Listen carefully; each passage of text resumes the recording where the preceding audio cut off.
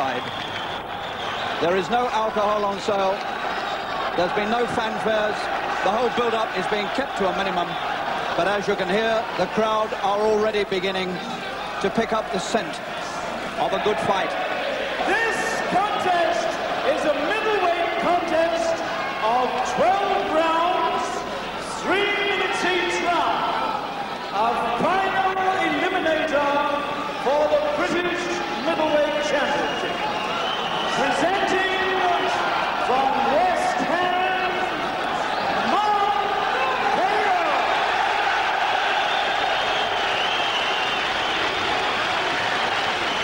And from Coventry, errol.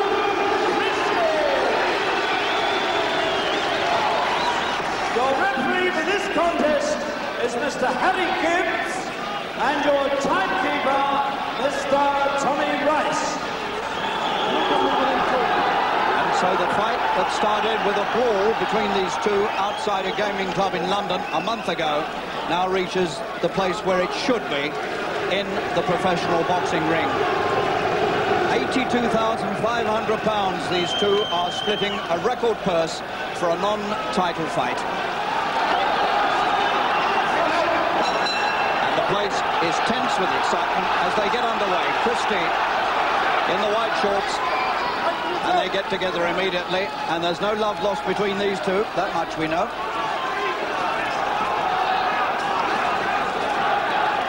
Christie, loser of just one professional fight. And over goes Christie in the opening 30 seconds.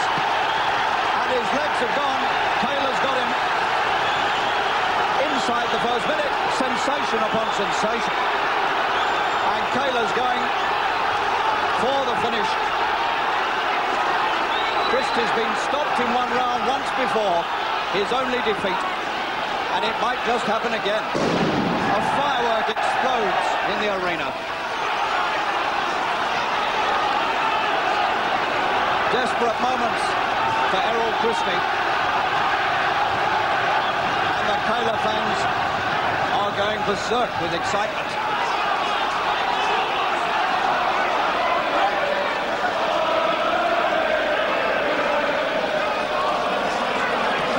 And Kaylor's right hand is coming across dangerously again as Christie tries to get his jab working to keep him away.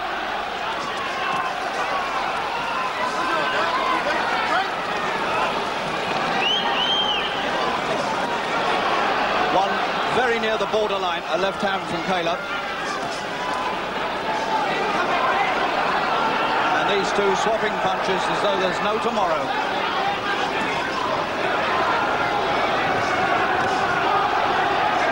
A needle fight, a grudge fight. It's plain for all to see.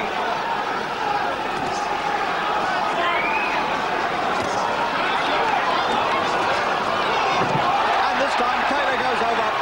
Delayed action, right hand got him, so they've been down once apiece in the opening round. What a start to this fight.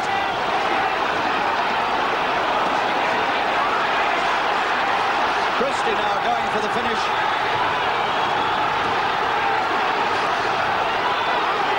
He nearly lost the fight in the opening minute, and now he's right back in it. Kaylor looks very hurt to me.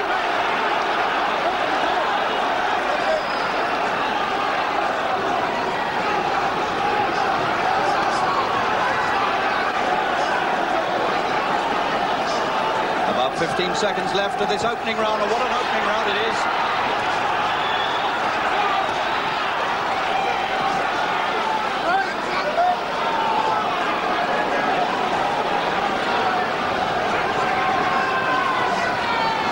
The bell coming up of an amazing opening round. And Christie's still punching at the bell. Kaylor didn't like that, and Harry Gibbs goes over to Kaylor and says, just calm down. Calm down. It's difficult to be calm in these circumstances, in this explosive atmosphere, and a first round that had all the makings of a sensation. Kaylor was the first to score in the opening 30 seconds or so. Right hand on the side of the face, and over went Christie, and And suddenly the defeat from Jose Seis looked like happening again to him. But Christie came back. He's got a cut eye, Errol Christie. The left eye is gone. So, another sensation in this opening round.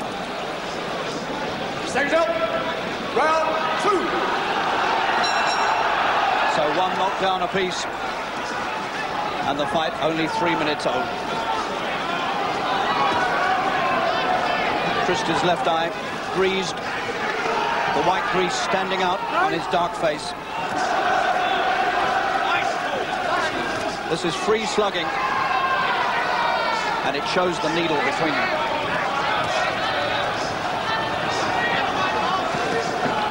Which one's going to be the stronger?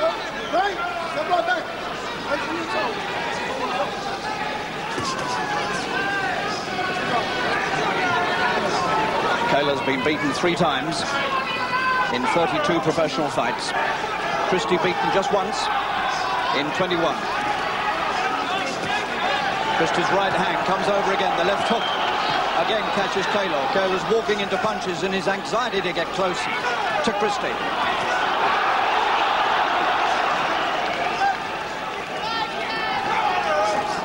Kaylor snorts through the nose, on which he's had a sinus operation. The bubble signature tune comes again for Kaylor.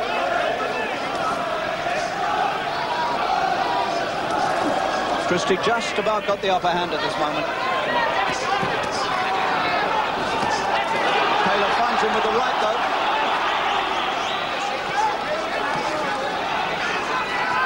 Right, go back. Go back.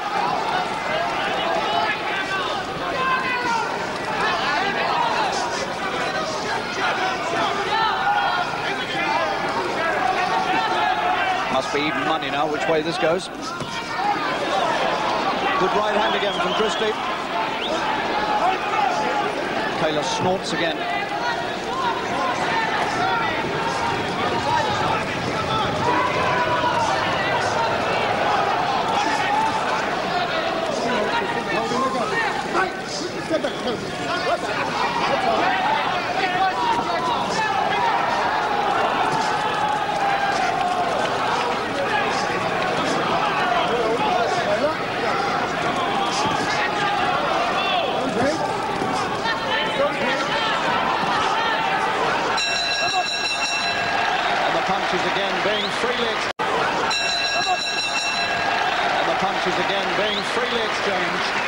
Throughout the 3 minutes of another fast and furious round.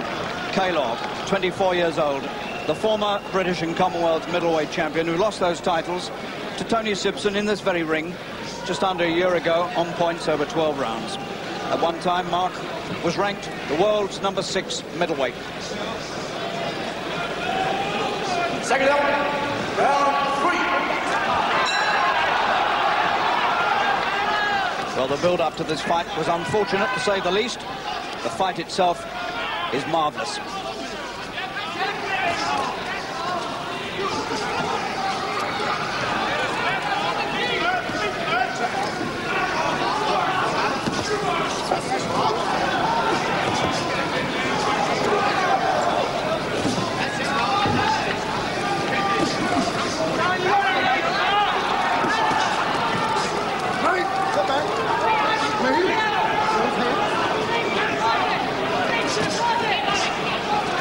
Experienced referee in Britain has been brought in to look after this, and it's needed. Harry Gibbs.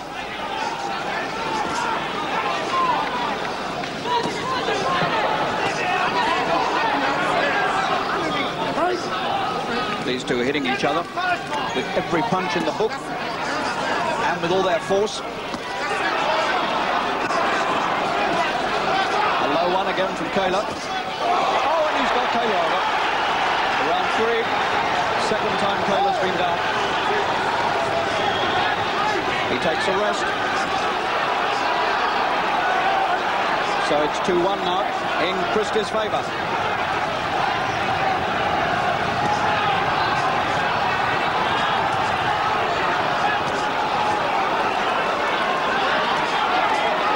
trouble on the ropes. Somehow gets away from them. Shaken again by that knockdown.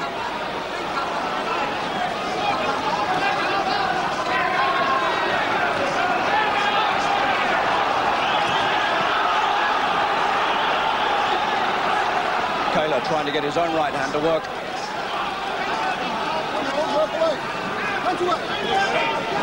Kaylor's come up off the floor to win in other fights.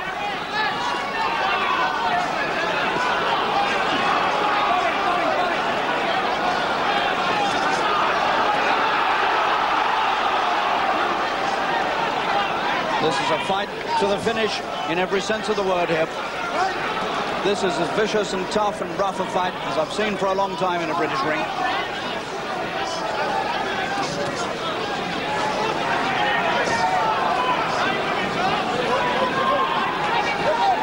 Harry Gibbs, even Harry Gibbs, finding this difficult to control.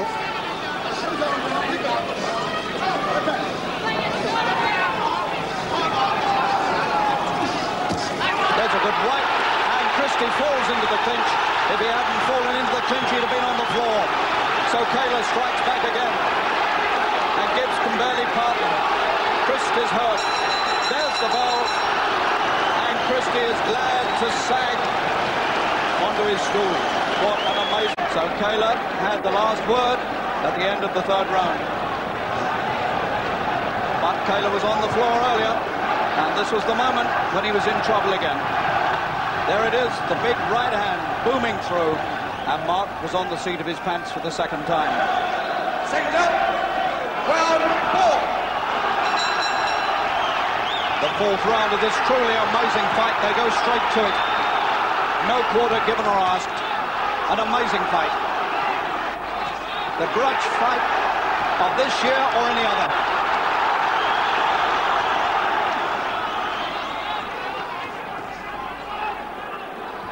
The two men just bludgeoning each other. There's no other word for it, and Kaylor's getting at him again. Will Christie survive this onslaught? Christie's left eye cut, remember.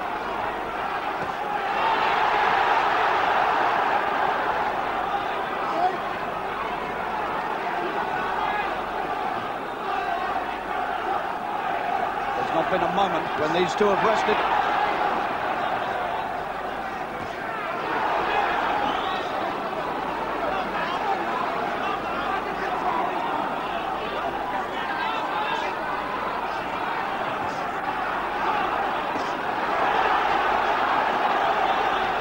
Kaylor is the man with the look of victory on him at the moment.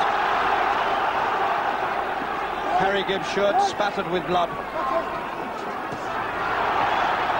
Christie looks tired inside. Kaylor keeps up this savage onslaught. In it goes again, hooking all the time.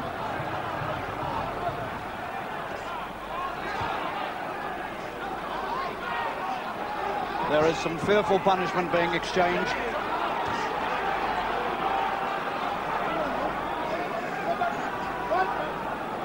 Christie looks very tired. And Kaylor seems to have found new life.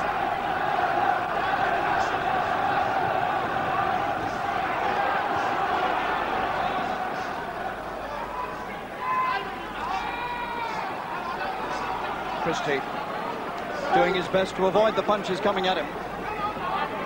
He's ducking some of them. Trying to get his left to work again. Trying to pull his boxing together. And make some sense out of this fight, which for a moment looked like becoming a nightmare for him. Boxing his way back into it.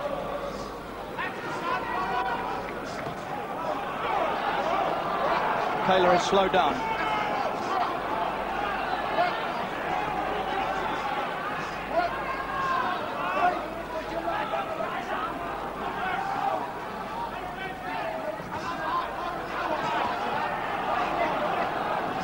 The heavier and more aggressive punching coming now from Kaylor. There's the right hand again. The bell's coming up. And they hadn't heard the bell, and on they go, and Kaylor has to be pushed back to his corner. Christie comes over as though he's going to have an argument, and is taken away by seconds. And Gibbs has now given Kaylor 2 cautions about exchanging punches after the bell. About exchanging punches after the bell. Here we are again towards the end of that 4th round, with Kaylor getting on top again. One really good right, there it is. And Christie falls inside. The bell came and went, and still they went on slugging. Seconds out, round 5. And those first 4 rounds have flown by. Kaylor showing what a hard man he is.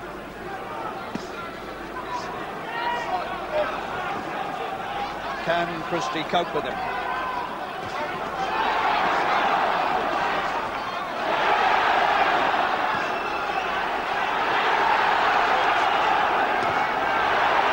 Kaylor like some savage fighting machine.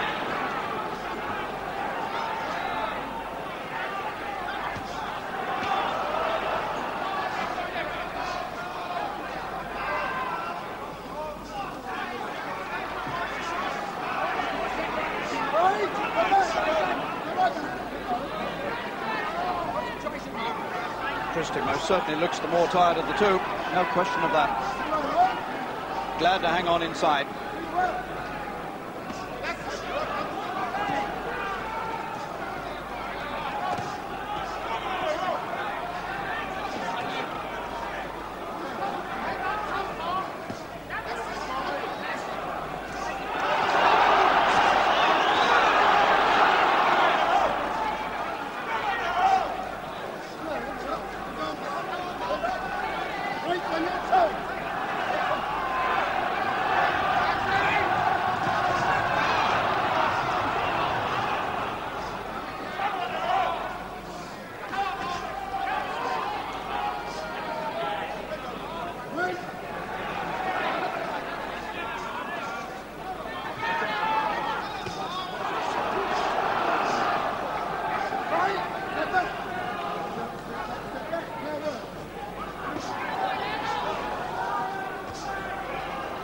They put so much into the first 4.5 rounds that the pace, naturally enough, is slowing a little. Or is it?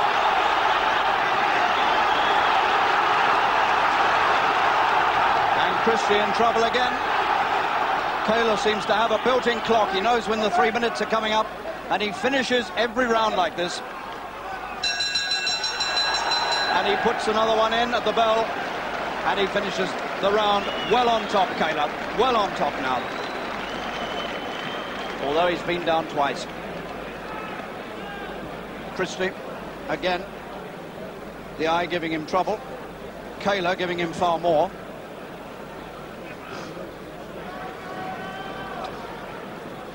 Second down, round 6.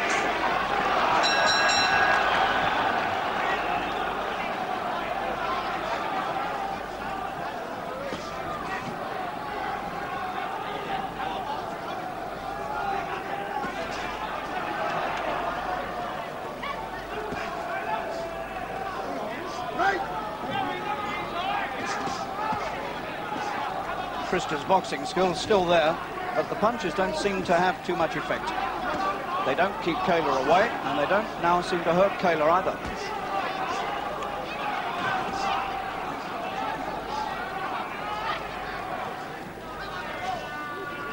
Well, it always looked like being a classic encounter on paper, and it's more than lived up to the promise.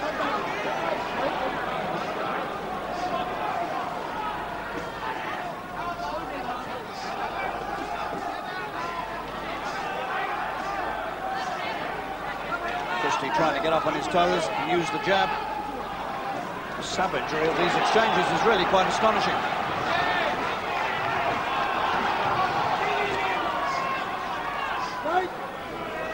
Christie somehow hanging in there. Another thudding right hand to the top of Christie's head, doing him no good again. A minute to go in the 6th.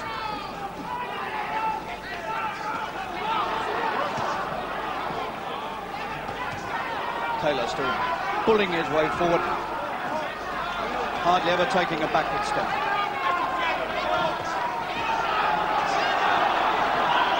Starting in punch after punch, and Christie stays with him and gets his own right hand back, as well as the lefts.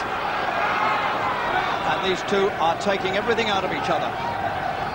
They're glad to hold on and hang on. And we're only halfway through.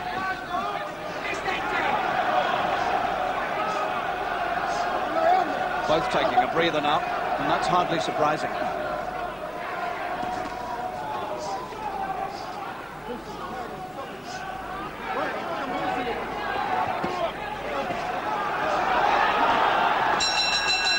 And as they break at the bell, you sense now that it's going to be a question of determination that will win this. Who can stand up the longest and show the most courage? Kaylor putting up the fight of a lifetime here, having been on the floor twice, and at this moment looks the stronger of the two men, and still handing out a lot of punishment. And Christie, who's had trouble with that eye from the opening round, somehow staying there with Kaylor despite what's coming at him, and providing a fight that everyone will remember. Second out, round 7.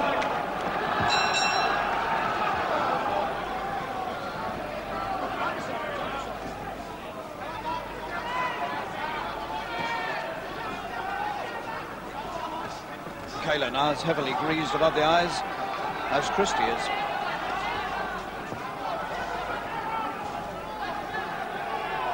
It's an ominous fact, I suppose, from Kaylor's point of view, that his 3 defeats, the only 3 defeats on his professional record, have all occurred in this ring at Wembley. A disqualification against Tony Serra for hitting after the bell. The defeat inside the distance by the tough American Buster Drayton, and the points defeat by Tony Simpson, all here at Wembley.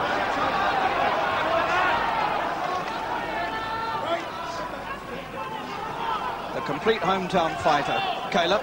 He's had every single professional fight in London. The last time he fought out of town was in the Moscow Olympics of 1980.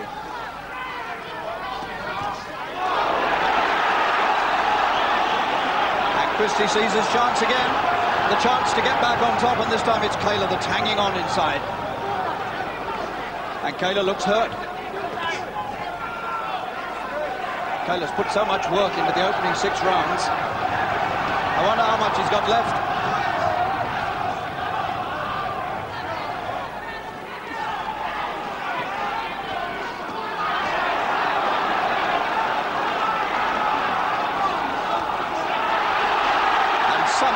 From somewhere, Kaylor finds the strength to come swinging back.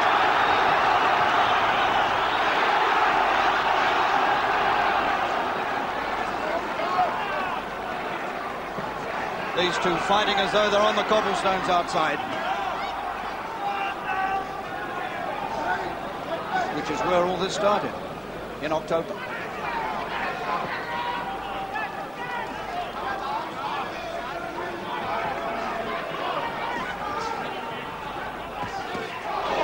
Short right from Christie. This time Christie finishes on top with the right hand.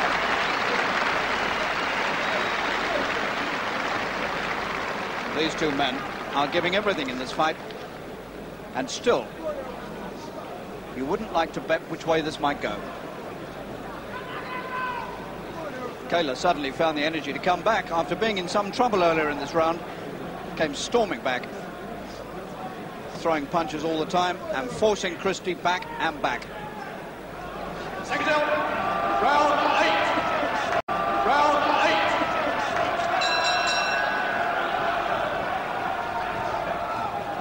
5 to go, if we get that far.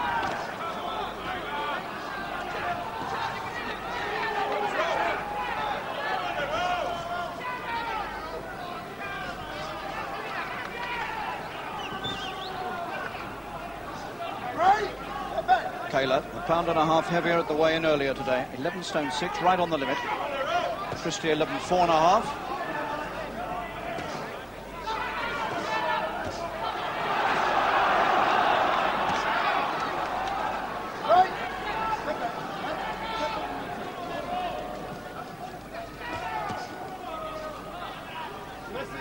Kaylor's the one who's impressed himself most on this fight.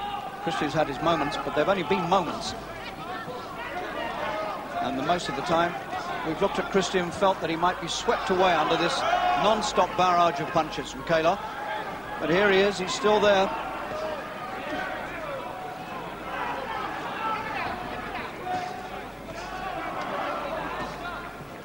It says a lot for the courage and the stamina and the fitness of these two men. They've given and taken so much.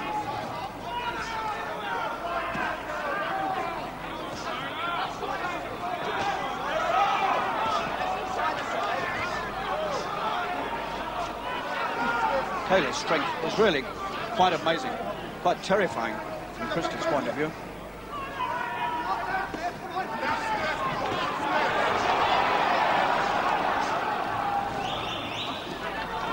Again and again, these two men seem to reach down into the very deep reserves of strength and find something.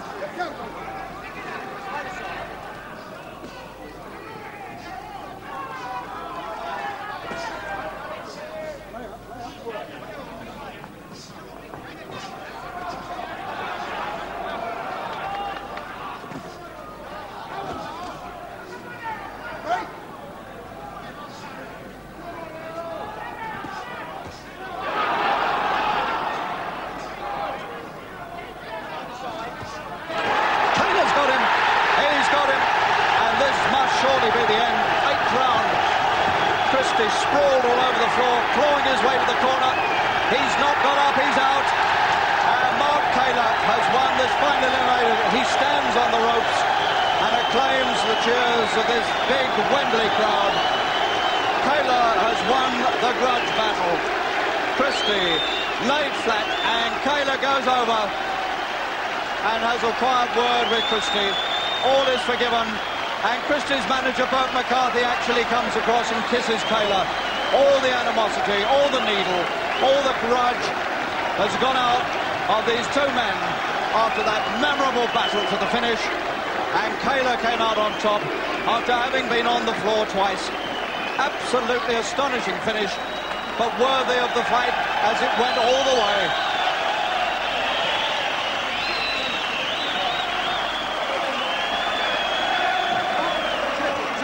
Truly amazing fight, lived up to everything. And there's no further animosity between the two men. They've punched it out of each other. Christie acknowledges defeat and Kaylor accepts victory.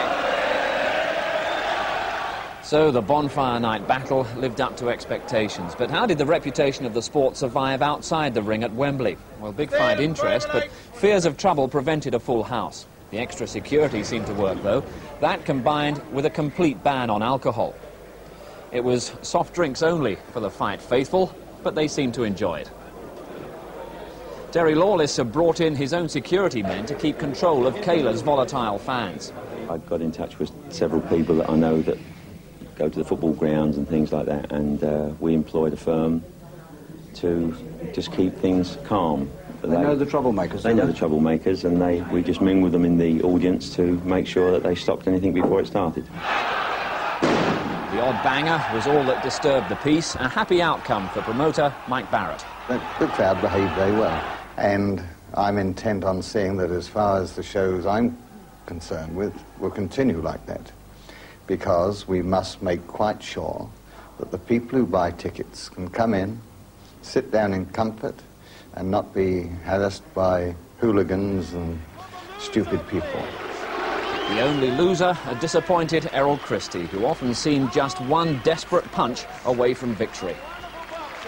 I'm sure everybody in the hall thought he had Kaylor going at one time, as indeed Kaylor had him going. I mean, I take nothing away from Mark Kaylor. Mark Kaylor done a tremendous job tonight, and he's got every respect and every credit that he deserves. Did you think Errol boxed at his best tonight? I think I've seen him box better.